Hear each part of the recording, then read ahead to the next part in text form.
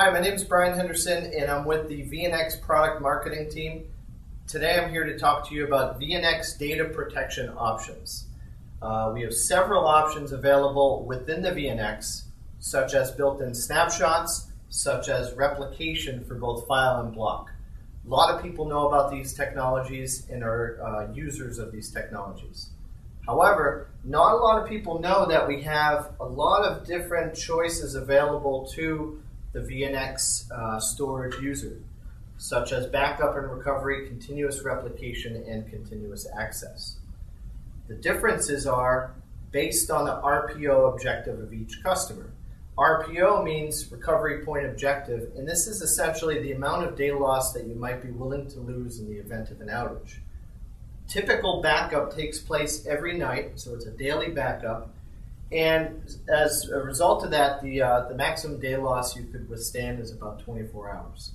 A lot of people these days are looking to shrink that down with other technologies such as snapshots, which again are built into the VNX, or look at these advanced options such as continuous replication and continuous access. Continuous replication is really built on our recover point technology. And what that does is it captures all information that come from a server into the storage, and it splits that out, saves it into a journal, so it can be rewound and replayed very quickly. It's very DVR-like is one way to think about it. A step up from that is continuous access, and this is enabled through a product that we call VPlex. VPlex lets people take a data center and stretch it across multiple sites to enable a geographically dispersed storage volume, which a cluster could be placed on top of to be able to fail that over automatically.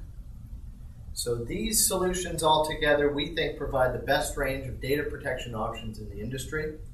And if you need any more information about that, feel free to check this out on the web at emc.com/VNX. Thanks.